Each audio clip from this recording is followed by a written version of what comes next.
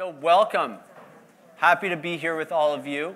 I'm going to get started because we've got a lot to cover, not to increase your anxiety or anything. So let's take a moment, and I'll invite you to close the eyes. For some of you, that might be difficult, and so that's why it's an invitation. It's not a requirement. If you're uncomfortable doing that, you can look down or do whatever you want. Look up, down, wherever you want. Just don't look at me. Okay, and so I'll invite you to close the eyes. Take a breath in. Hold the breath at the top, and then exhale all the way. One more time, breathing in, holding at the top, and just notice how it feels to hold the breath, and then exhale all the way. Good. Last time, we're going to breathe in, hold, and this time when you exhale, see if you can notice where you might feel tension in the body, the head, the shoulders, the belly, the legs, the knees, and let go. Good. So today's magical word is noticing. That's the magical word. So when you're ready, you can open the eyes, and I'll invite you to just notice. And I'm going to notice how I'm standing in front of the projector a lot. Hi, welcome. Come on in, there's some chairs here. So I'll invite you to notice not only what I'm talking about today, but also notice your own reactions to it. Notice your memories. Notice where your mind goes to the present, future. Oh, more chairs are coming. Good, we're in luck. So my name is Martín Blank. Today's session is called Tackle Anxiety and Stress, Tools for Resilient Classrooms and Schools. I'm a former educator and administrator. Well, I guess I still am educating. I taught fourth grade in high school. I was an administrator in Philly as a school climate manager. I also am a registered yoga teacher, a breathwork instructor. I have a master's in applied positive psychology from the University of Pennsylvania. Raise your hand if you've heard of positive psychology. Yes. Oh, awesome. Yes. So positive psych, it's not that the rest of psychology is negative. No, that's not what we're saying. But there's traditional psychology, traditional ways of addressing problems are to view them and try to fix them, right? Remove the negative. That's what traditional psychology says. It's let's get people to function. Let's fix depression. Let's fix anxiety. Let's fix mental illness. Positive psych says, well, is that all there is to life, is functioning? Or is there more? Is there also thriving? So it really takes seriously as a subject matter things like optimism, resilience, gratitude, grit, serenity, positive emotion, engagement, flow, positive relationships, accomplishment, achievement, the ideal life, so to speak. So welcome. Come on in. So it can be applied, positive psych can be applied to schools, to relationships, to your own life. All it really is, if you want to boil it down, is saying, let's look at not only what you can take away from a situation, but what can you add, right? It's not only about taking away the bad. We can also look at adding good. So today in this workshop, we're going to get to look at, answer these questions. Why are you anxious? Not you in specific, but you as like the greater us, you, I guess that's weird, a way to say it. Refine your skills in managing difficult emotions and people. I'm going to try to lead a session without increasing your stress, hopefully, and then get you ready to be an expert in emotionally intelligent leadership and education. So just to get a sense, teachers in the room, hands up, yeah, leaders, administrators, we're all leaders, but admin, yeah, counselors, awesome. Anyone else that's, yeah, social workers, consultants, okay, great. Parents, any parents in the room? Yes, okay, cool. I just joined the club recently, so I have to ask, because it makes me feel cool. Thank you, yeah, he's 15 months, so still kind of recent. Yeah, I know. So this is our agenda. We're going to start by complaining, okay? And the reason we're going to complain, well, I'll tell you the reason in a moment. I'll go more into depth. But there's this thing going around. It's called toxic positivity. Anyone come across it before? Yeah, anyone can describe what is toxic positivity? It's like fake happy. Yeah, fake happy, Pollyanna, right? It's like painting a smile on your face. What does that ultimately do? That actually has really detrimental health impacts on you. If you pretend to be happy and you just paint, it's different than like fake it till you make it. Because if you fake it till you make it and you really, really try to embody everything that it means to be happy, but it's different. It's like channeling the negative and bringing out positive is different than rejecting the negative, right? And so we don't want to just push negative away. That's what I mean by toxic positive. So we'll complain. I'm going to also ask you what you want to get out of this session. Hopefully I'm going to get a way to download all of your brains in 30 seconds to answer that question. We're going to look at why self-care sucks. We're also going to do a quick intro to this, but it's not going to be at the beginning for some reason. I'm a jazz musician. That's why I throw things around a lot. We're going to look at three main, I guess you can call them tools: noticing, breathing, and communication. I also work with, I didn't mention this, but I work with schools and school districts in helping them create systems to bring down anxiety, bring down burnout, increase teacher retention. And when you can't pay teachers $1 million a year, which is what they deserve, you have to do other things in order to make them happy to stay, right? And you're seeing now a tremendous exodus from the teaching profession. So all of a sudden, my phone's ringing. Oh, like my teachers are quitting, and it's costing us $50,000 every time we need a turnover. Maybe you can help us out. And so that's the kind of stuff I do. If you're interested in talking, just let me know. So we're going to look at also uncovering the true causes of anxiety and communication. I know this is a tall order for literally a 40-minute session, but I have faith. Time just kind of slows down. Okay, so time to complain. All right, so what I want you to do is, with your partner next to you, you're going to find a partner, just two people, all right? No threes, just twos. And partner A, whoever you are, you're going to complain about anything, any type of complaint. And I know some of you are like super positive. You've never complained before. The way to do it is you just like dig down. You're like, what is like bad? What is bad? And then you can just share. It can be really serious things. It can be not serious. It can be stupid. It can be, for example, like I complained that this column, beautiful column, doesn't have an outlet. That's my complaint about this column. That's an example, all right? And so you'll go on for about, I don't know, a little bit, and then I'll tell you to switch. All right, ready? And don't switch till I tell you. All right, ready? Partner A, begin.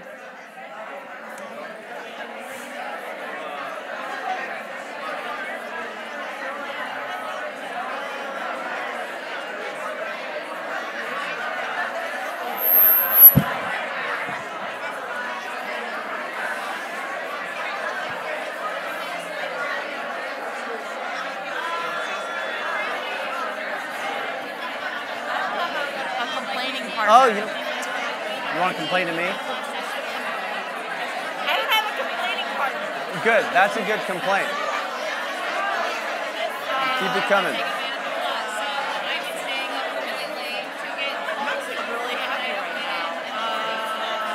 I have to leave this conference and go back to not by myself. Like I've been getting like different friends. Like I got like random Okay. People are having way too much fun for a complaining session. Okay, now partner B, you're going to start, but this time, partner A, I don't want you to say anything to partner B. I want you to just like non-verbally encourage them. Right? Like help them keep going without saying anything. All right, go, switch. Well.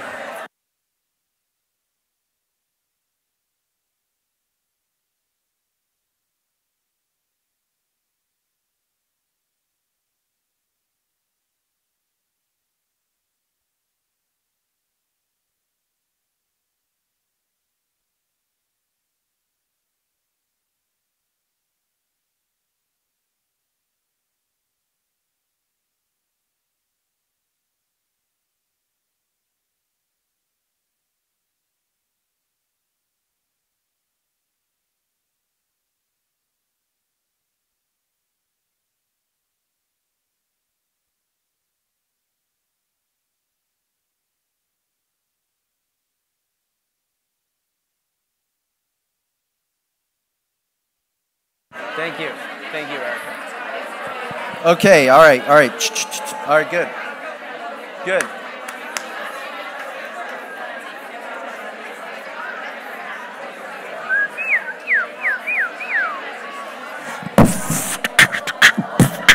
All right.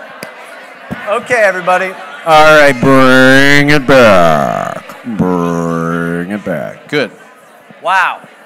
Y'all could have kept going for a while. Y'all, I usually do the complaint sessions for a longer time. Since this is a compressed session, there's a lot to do. I had to cut you off. But that doesn't mean that you can't find your complaint partner after the session and keep going. That doesn't mean, okay? So just remember who they are. Some of you know each other quite well. So how was that? How was the complaint session?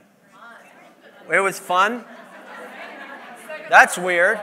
Was it not fun for anyone? Was it kind of boring or not uncomfortable or something? Yeah. It was a little awkward because you didn't know how personal you could get, but yeah. you wanted to still fulfill the assignment. Yeah, okay. So you didn't know how personal you could get, but you still wanted to fulfill the assignment, she said. Good. And what was fun about it for those of you who said it was good? Yes, in the back. Oh. Freedom. Just let it out. You're never going to see them again. Good. Okay. Yes. Even though we didn't know each other, our complaints were relatable to each other. Yeah, they were relatable. Anybody found relatable complaints? Good. Yeah. I think we know each other pretty well. Yeah. I learned a lot about her. Okay. 3 minutes, because she doesn't let that stuff out. So Yeah. enlightening. Good. And what about your partner? How was it for you? You usually keep it bottled in. How was it this time? Releasing, cathartic, I heard over here. Yes, good. Anybody? So let's do a little survey. 10 being amazing and 0 being I want to leave right now. 10, raise your hand if it was like, let's just hold up your fingers, and I'm going to do an average real quick. Oh my gosh, okay. All right, I'm getting an average. I'm seeing a lot of 8s and 9s. I'm seeing a lot of 8s and 9s, some 7s. Good, awesome. So what I call this scheduled complaining. And you could schedule complaining either every day, twice a day, once a week. You could do it with your staff meetings. You could do it with your spouse. What's really cool is the person that you're complaining to is prepared. They're ready to hear you complain, so they're fully there. And there's a difference between this and what we normally do. How's your energy level now compared to when you started? Is it higher? Yes. How's your energy level after somebody complains at you for an hour nonstop and you don't know when they're going to stop? Down, right? So negativity, complaint pulls our energy down, but when we create a container around it, when there's rules, there's an understanding, there's a social understanding that that's what we're doing, it can be really, really healthy. And so this is venting. You may have come across that word, right? Scheduled complaining. So there's your first strategy, okay? All right, good. So now I'm going to take it from 3 people, what you want to get out of this session. So you know the title of the session. We looked at objectives. And I do this before each session, not because I'm going to abandon my entire agenda, but because I want to make sure to touch on things that actually matter to people, and the types of examples that I'm going to give are related. And so what I'm doing here also in asking you this question is definitely something I'd encourage folks to do when you lead meetings. Start with this question. What do you want to get out of this? In that way, they can't give you a negative evaluation. They can't, because you gave them what they wanted. And if they do, but make sure you tell them if they do give you a negative evaluation to write it in pencil so you can erase it at the end before you show your supervisor. No, I'm just kidding. Okay, so what do you want to get out of today? Anybody? Yeah. Strategies to help adults in the building. Okay, raise your hand if you agree, if that's something important for you. Good, awesome. Anything else? Yes? Strategies for high anxiety elementary kids. Good, raise your hand if you agree. Yes, good. Anyone else? Yeah. Anxiety of the kids not wanting to come into the school. Yeah, anxiety for like kids that don't want to come into the building. Yes. I was just agreeing with Agreeing, good. Agreeing with that? Yes. Anything else for different or not in those general buckets? High at-risk students and behavior problem students. Yeah. Helping them. Okay, high at risk and behavior problem. Behavior is, we'll look at that in a moment. It's communication, for sure. Yeah, in the back, in the yellow. Finding time to fill your own. Thank you for mentioning yourself. Okay, everybody here, and it's not a surprise. Educators are probably very altruistic compared to many professions. And so the first 5 responses I got from you were about other people. Right? This was the first time somebody said filling your own cup. It's so important. And the question, this is why I said why self-care training, why self-care sucks. It doesn't really suck, but usually self-care trainings are like, oh my gosh. Right? Like, what is it about self-care trainings that I'm just going to, yeah. So why do self-care trainings suck? Well, we talked about toxic positivity. Somebody tell me in your mind, like, what's a thought that comes into your head when your supervisor says, all right, we're going to do a self-care training this next month. That's going to be our PD. Yes? I have so many other things. I have so many other things to do. What else? They seem like they go against each other. Self-care training. It's like. Right. Right. So you've associated trainings with stress and annoying. I don't know why you're here, but no, I'm just kidding. I'm just kidding. Yeah, so thank you for sharing. Yeah. They just want an excuse to give me more work. An excuse to give me more work? Yeah. Checkbox, so they can tell their superintendent, oh, we did our self-care, checkbox. We care about your well-being, checkbox. Meanwhile, email later on is saying, thank you for joining us for self-care training. Here's a whole bunch of other stuff to do. Right? I was going to say crap, but it didn't feel like so appropriate. So anyway, so here's a... What was that? Be my authentic self. Oh, can you guys handle it? Can you handle? Okay. All right. Good. Thank you. I'm just going to let it out. So, thank you for the encouragement. All right. All right. All right. You asked for it. Okay. All right. So right. And then there's like an even deeper level, which is like, do the people that are in the self-care training even feel like they're worthy of taking care of themselves? Right? Like that, nobody's talking about that. Like before you rattle off a list of, you can go running, you can take an afternoon walk, you can do yoga. Have you thought of that? Has anybody thought of doing yoga? Like, it's not new. It's like, I don't need you to give me a list of things I could do or I should do. I don't need a should on myself anymore, right? What I really need is actual, like, self-introspection in time, in value, so that I don't feel like coming to the training was a waste of time. It needs to be valuable. So that's the first question. So when we're doing this stuff, there is a way to make self-care matter, but it's about having those real conversations. And the last thing is they ignore. So you're saying self-care, you got to take care of yourself, but meantime, at the same time, I'm not going to do anything systemically that's going to reduce your stress. The system's going to stay the same. You just have to be more resilient. Right? It's your job to be more resilient. I'm not going to do it. Right? If you can't handle it, it's your problem. You don't have enough skills. And then they go online and look at a job in like Google, and they go to work for Google, where Google gives them like free food and like all this cool stuff. You're like, oh, I wonder why they left. Right? Okay. So here's this very cute animal saying, psst, you don't need more strategies. Give someone a strategy. They'll say, I don't have time to practice it. I value many of you who came here and said, we want strategies. It's really about helping people cultivate the mental and emotional state for them to make their own strategies. Like if you create a dynamic where people are not in fight or flight, when people are regularly in rest and digest, parasympathetic, calm states, then they come up with their own strategies.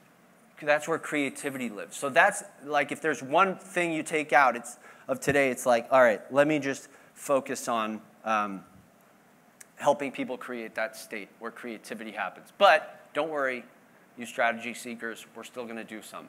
Okay, does this sound familiar? Teachers are saying they need more time. Raise your hand. Yes? Teachers aren't getting paid enough. Raise your hand. Yes?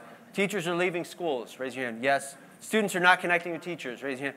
Students and teachers are experiencing high levels of burnout and stress. Motivation levels are the lowest they've ever been. Schedule's always changing. I'm feeling overworked and overwhelmed. Students are very impulsive. Yes, yes, yes, yes, yes, yes. I survey so many people, so many schools, and these are like the top things I'm hearing over and over again, and I have to pretend like I'm surprised. I have to pretend like, oh my gosh, really? Like your teachers are burnt out? Really? Okay, well, so what can we do about it?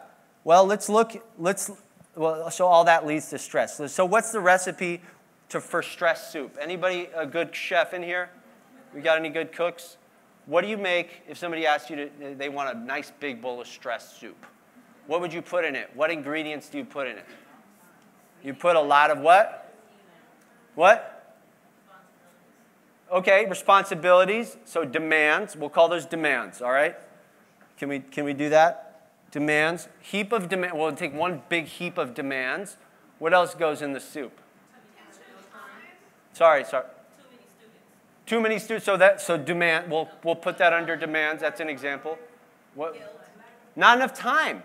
What is time? Time is a resource, right? So heap of demands, not enough resources. What's another example of a resource? We got time. What else we got? Money. Definitely, money helps bring down stress. Health is I would call that maybe a. Oh, help. Yes, help. Good. So other people, yes. Unpredictability is what? A demand. Okay. So let's just say, let's add that as a condition. Let's add that under demands, right? Because you have to handle that. But that's a good one. Okay, good. So time, money. What else? Nobody has said the third real big resource that we can tap into. Yeah. Who said that? Ding, ding, ding, ding, ding, ding, ding, ding. So where do you get your energy? Because can you add more time? No. Well, maybe. That'd be really cool. But no, you can't add more time. Can you add more money? Yeah, but it's going to require energy and time. So let's not look at money for a moment. What can you add instantly? Energy. What was that? Starbucks, caffeine. Okay, good. So that's where you get your energy. Starbucks. It's like, yeah, I guess. Where else do you get energy from? Sleep. Where else? Friends, family. Friends. Positive friends or negative friends? I mean, positive. Positive, uplifting. Yes. Where else? Where else do you get energy from? Motivation. You're all doing it right now. Nobody's saying it. You're not. Yeah, I guess you're resting. What are you doing right now? What do you do 25,000 times a day? Breathe in and breathe out. Right? Breathe in and out. If you didn't breathe for a moment, you would die. Right? So I taught 15,000 people in the span of 3 years just about how to use your breath to increase your energy, right? And so I remember going to classes with students, and they'd say, I already know how to breathe. Like, why are you here? I already know how to breathe. What do you mean you teach breathing? Somebody said, breathing is booty ass. Like, I had never heard that expression. But whatever, right? I was like, okay, great. I'll add that one to my lexicon. So yeah, so I had to explain to them, like, all right, well, you can breathe like you're like barely alive, or you can breathe like you're happy to be alive. You can literally change your breath, change your state of energy, right? And this is it's not the first time I dropped into a session earlier. Let me look at this. I dropped, so breathing is so 2021, yeah. So every emotion corresponds with a breathing rhythm. They've done studies on this. They hook people up. They show them images that make them feel certain ways, and their breathing changes depending on the emotion. So you breathe like you're calm, you're going to feel calm. You look at something that influences you to be calm, you'll breathe like you're calm, right? It's a cycle. And then you change the breath pattern. You can induce anxiety in someone by changing the way they breathe. Not that you'd ever want to do that. But it's really important because we're leading people in breathing practices as educators, hopefully. Yes? Raise your hand if you've led some breathing practices. Okay, not enough. I want all of you. You don't have to be a certified breathwork instructor to do it. I'll show you a really simple way. Usually, how long is the breath cycle? How many seconds? Inhale and exhale. How many seconds? 3 to 5. 3 to 5 seconds. Do it 25,000 times a day. Okay? What you want to do now is, in order to improve resilience, bring down fight or flight, activate the prefrontal cortex, get ready for learning, positivity, you want to extend the cycle to 10 seconds. Okay, 6 times a minute is like great. It's a great place to be, breathing 6 times a minute. So that can be 6 in, 4 out, probably more like 4 in, 6 out. Okay, let's try it. Okay, ready? All right, we're going to do 4 in, 6 out. I'll invite you to close the eyes. You don't have to, just because it's weird if you look at me. Okay, because I'm going to have my eyes closed. That's why. So breathing in for 4, 2, 3, 4. Hold for a moment, and then breathe out. 2, through the nose. 3, 4, 5, 6. Hold, breathe in. 2, 3, 4. Hold, breathe out. 2, 3, 4, 5, 6. Hold, breathe in. 2, 3, 4. Hold, out. 2, 3, 4, 5, 6. Hold, breathe in. Count on your own. Hold, breathe out for 6. Hold, and relax. Come back to normal breathing. Good. Awesome. Open the eyes when you're ready. How's everyone doing? Good. Ready for a nap? Anyone? Okay, good. Anybody have trouble going to sleep at night? Yeah? Well, you can try this out. Try it out. So it's 10 seconds. Good. Any questions? Any thoughts? Any shares? It's really important when you do this with kids, when you do this with teachers, always have a little bit of time reserved for a debrief at the end. Why is that so important to debrief? Actually, I didn't even debrief with you, so you were going to debrief. Yeah. Blowing out of your nose instead of out of your mouth? Yeah. Out through the mouth, out through the nose. It's different, right? You have to check in with yourself, see what feels better. I prefer breathing out through the nose. If I'm really, really stressed and I need to let go of a lot, then I'll breathe out through the mouth. I can do it through a little straw, or I can do it through just don't be in front of anyone when you do that. Yeah. It seems to me that I've heard a lot of kids say, breathing doesn't work. My Yeah. therapist told me to breathe. Yeah. It doesn't work. Don't tell me that. Yeah. Yeah, so raise your hand if you've ever been super angry and somebody says, just take a breath, dude, and you slap them across the face, like Will Smith, right? So what is it about somebody telling you to breathe when you're super angry that's infuriating? I'm not saying the student was super angry. Yeah. It seems dismissive, right? The student isn't there yet. You know the acting out cycle? It's like trigger, activation, aggravation, peak, recovery, then reflect. You don't want to teach somebody to breathe when they're drowning. You don't want to teach someone to swim, when they're drowning. That's what I meant. Okay? So it's really important in moments of calm. The problem is we get into we don't do the preparation when things are calm.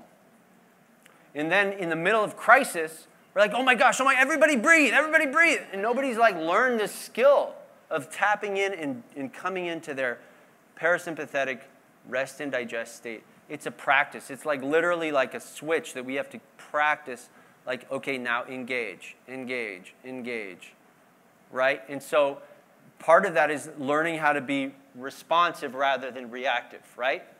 So so we looked at breathing. We're going to look at noticing, okay? Noticing is a skill, okay? Noticing is important in order to respond. What's the difference between responding and reacting?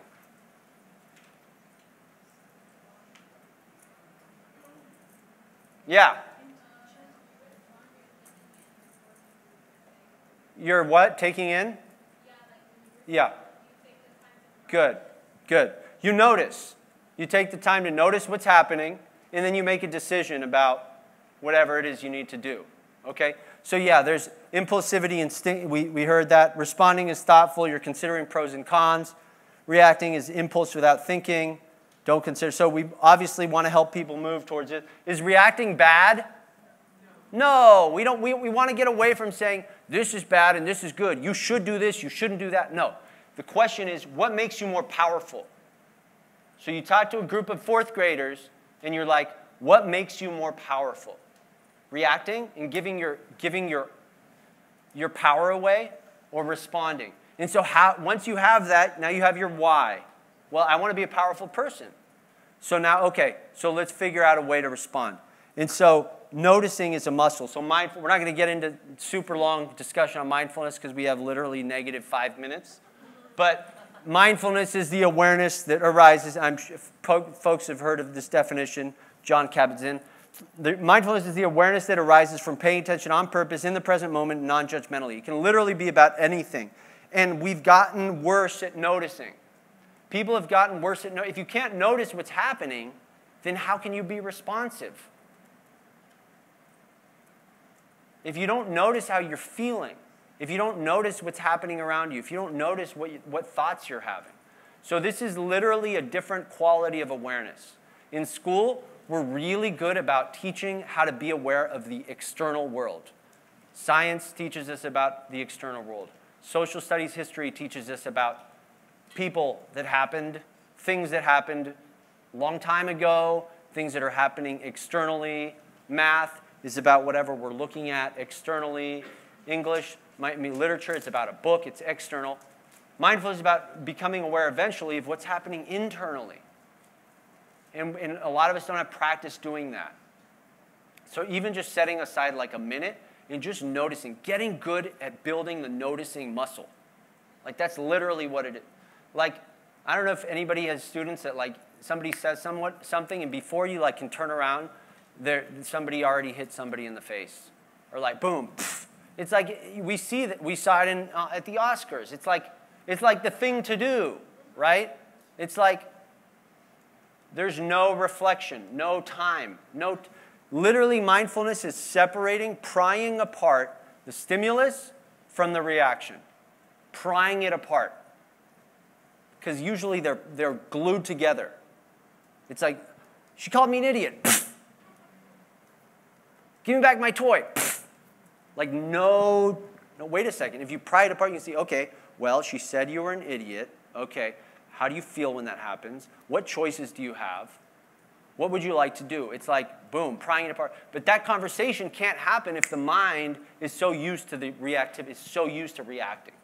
And so it's really good to be intentional, build in intentional practices where we're just practicing noticing. So let's do it. We're going to do the world's shortest mindfulness exercise because, again, we have negative 7 minutes now left together. So I'll invite you to close the eyes for a moment. Again, invitation. And just notice. We're going to notice first the sounds in the environment. And you're not resisting the sounds. You're just noticing them. Noticing the sound of the air, noticing the sound of people laughing, noticing the sound of the vent, the sound of my voice, sound of people moving. Just the sounds. And now moving that same gentle quality of awareness, moving it now to your body, starting at the top of the head and just gently scanning all the way down to the feet.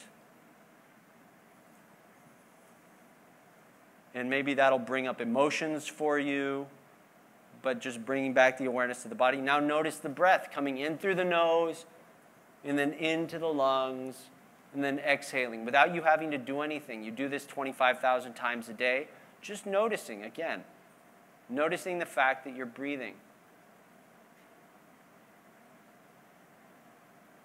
And now notice the thoughts that you're having. Notice maybe you're planning ahead, remembering, maybe you're judging, maybe you're getting down on yourself, maybe you're thinking about what you're going to have for dinner or how you hated lunch or whatever. You're noticing your thoughts. Just notice them, but from 30,000 feet. You're not in them. You're seeing them. There's a big difference. You're not going down the rabbit hole of thoughts. You're just noticing them. Oh, that's interesting. I'm planning. Good. And now gently noticing, moving the awareness to your emotions. Any emotions. Maybe you're feeling anxious, calm, upset, happy, whatever you're noticing.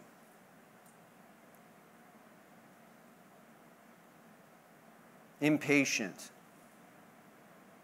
And just give it little names like that, whatever you're feeling. And good. Now bringing the awareness back to the room, back to the sounds, sound of my voice, and back to the room. Good. Open the eyes when you're ready. How was that? Was that restful for people? Why was that restful? I didn't tell you to rest. I didn't tell you to relax. I didn't tell you to go to sleep. What was restful about that? Yeah. Usually, like if you have like a panic attack or something, Yeah. you have to like, Yeah. do the five senses. Yeah. So it's kind of like doing that. It's kind of like grounding. Yeah. Grounding, just bringing your mind to the present moment. Like I heard the guy who was at the main stage, I don't know his name, he was talking about self-regulation.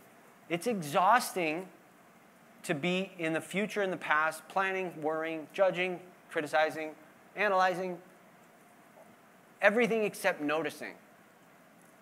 So when we come back to noticing, it's like so refreshing. It's like, oh my gosh, this is actually my life right now. My good friend Corey Mascara just wrote a book called Stop Missing Your Life. And that's what it's about. It's like just we spend our entire lives in the past or in the future. So these are examples of things we can sort of help our kids do. So another question I have for you is, can we use cognitive behavioral therapy if you're not a trained psychologist? Yes. Good news. Well, in a way, right? You're not going to sit with somebody and diagnose them. But what you can do is bring in CBT into the classroom. What do I mean by that? Well, what causes anxiety? Let's start there. What causes somebody to be anxious? If I say, you have a test coming up on Friday, what causes anxiety? Fears associated with that. Fear of failure, thoughts, expectations, interpretations. Yeah, in the back. Yeah, go ahead. Unpredictability, yes. So not having, but I can tell you, it's very predictable. You're going to have a test on Friday. You still feel anxious. Right. Okay, so what's going to be on it? Not knowing. Yeah, not having confidence. Good. So CBT kind of helps us, and we can sort of use some of the tools from it. What CBT is, some core principles are that feelings are not directly caused by triggers. So I want people to stop saying, you made me feel X. Nobody made you feel anything. If you ever hear a kid say that, say, just slight correction, and then they'll slap you. Okay, but real quick, feelings are caused by our interpretation of triggers, right? So somebody said something. So, by the way, I'm happy to send these slides to people. Just leave me your email, and then I won't spam you. I'll just send you the slides. Conscious or unconscious beliefs or interpretations of triggers cause feelings. By observing what we're making something mean, we have ownership over the way we feel in relation to the event. Okay? So somebody says, you want to ask somebody out on a date, and it causes you a lot of anxiety. But there's something in between. There's a belief. So there's an activating event, and then there's a belief, then there's a consequence. So the event is you think about asking somebody to hang out. Your belief is, I'm not worthy of hanging out. Therefore, the consequence is you'll feel anxious. Consequence is you'll feel... So the event is not causing the anxiety. The belief about the event is causing the anxiety. So it's really cool. How do we operationalize this? Well, something called ABCDE. Activating event, belief, consequence. Dispute the belief, new event, new effect. Okay? So let's give an example. I don't know. Somebody gave me a really good example the other day. Oh, my gosh. This is the time to remember it, isn't it? It was so good. Oh, yeah. Okay, she was working with a kindergartner. And the kindergartner was crying. Why? Because nobody asked him to play with him. So the teacher said, why are you crying? He's like, because I have no friends. And so what was he doing? The event is nobody asked him to play with him. The belief is I have no friends. Therefore, he feels sad. So then she helped him dispute the belief. Well, let's look at that. Do you actually have no friends, or did somebody just not ask you to play with them? Let's look at the grand scheme of things, because we tend to fall into mental traps. And then the effect, of course, was he felt better. So, but mental traps, you can't see this, I'm sorry. But again, if you give me your email, right? I do it on purpose. I make it so small, so you have to give me your email, so then I'll send it to you. No, really, though, our thinking trap is jumping to conclusions. A lot of us do this. Mind reading, personalizing, externalizing, overgeneralizing, all or nothing thinking. These are common things that we do all the time, and this is the cause of our anxiety. We create our own anxiety by interpreting the events of our life. And we've learned to do this. Not to say that there aren't actual things that happen that are pretty universally anxiety-provoking, like abuse, for example. This is not about telling people to deal with abuse. Change your way of thinking about it. Just, you know, this is a way of saying 99.9% of the things that are happening that are causing us anxiety are within our control. By just observing, what mental trap, what thinking trap am I falling into? And there's all this science behind this. I tend to fall into attributing the cause of a situation to one's own characteristics or actions. Personalizing. Somebody didn't write back to my email, a proposal I sent. Right? It's been a week. Oh, they think my prices are too high. Or they think I'm not qualified enough. And then I get the email back, oh, hey, I was just on vacation. How are you? I'm like, oh, I just caused myself anxiety for literally a week and a half. This person was on the beach in like Mexico having coconut water. Like, that's the level of, like, that's my thinking trap. I personalize. So it's really, really good to start getting training on. This is an example of a sort of a worksheet to help people go through this. You know, what happened? What thought or belief did you have about what happened? What did you do or feel? What else could you have thought? How could you change this belief? Good. So we have 3 minutes left. So I'll just share one more thing with you. And this is about communicating, okay? This is about calm-inducing communication. This was actually the last thing I was going to share. So everything we've done is about creating our own internal resilience. This is about not making other people more anxious. Raise your hand if anybody's ever gotten defensive when you talk to them or when you give them a piece of feedback. Why? Because you said, you're annoying. You said, you're annoying, or you said, you're an idiot, and so they got defensive, or some variation of that. So a really, really great strategy is nonviolent communication. You start with observing. I notice you're standing really close to me. Right? Feel. I'm feeling a little frustrated. I'm not saying you're an idiot for standing close to me. I'm just saying I'm feeling frustrated. I need space. Request, would you mind, just stepping back for a moment? Boom. If they can still get defensive, but the chances of them getting defensive drop substantially. Try this out with students. I notice you're tapping your pencil on your desk. I feel a little bit annoyed when I see you do that. I need silence because I'm trying to teach everybody, and I want to make sure that so-and-so can hear me in the back. Request, would you mind not tapping your pencil till later? Or maybe we can have a drum circle or whatever later on during recess. Right? Yeah. And so that's different than saying stop doing that. What do you do? When you do that, you create a relationship when you do this. You create trust. You don't have defensiveness. It takes 5 seconds longer, yes. but then they won't keep doing it the next day and the next day and the next day because they see you as a person, they see you as vulnerable, they see you as human. You have feelings, you have needs. You're not just saying stop doing that. You're not just some random anonymous person saying to stop. So I want to sort of invite you to reflect today based on what we did. We looked at breathing practices. We looked at noticing as a noticing muscle. We looked at cognitive behavioral therapy and used the ABCDEs of CBT. There you go. There's your acronym for today. And we also looked at one communication strategy that can be really useful in bringing down anxiety levels. So my question is, based on our conversation today, what actionable steps can you take to decrease anxiety, decrease stress, increase well-being, right?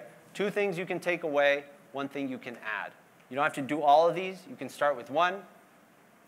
And that's it. I guess, yeah, if you want to know more, just email me. I'm happy to talk. This is my LinkedIn. Thank you. Thank you. This is my LinkedIn. And this is a brand new headshot. So you'll find it on there. Thank you all so very much for everything you do every day. Thank you.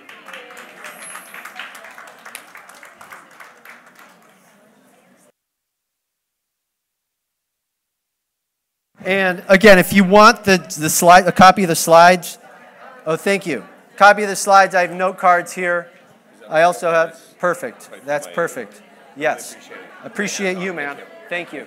Thank you. I think this is like the crux of it, helping our teachers. Yes.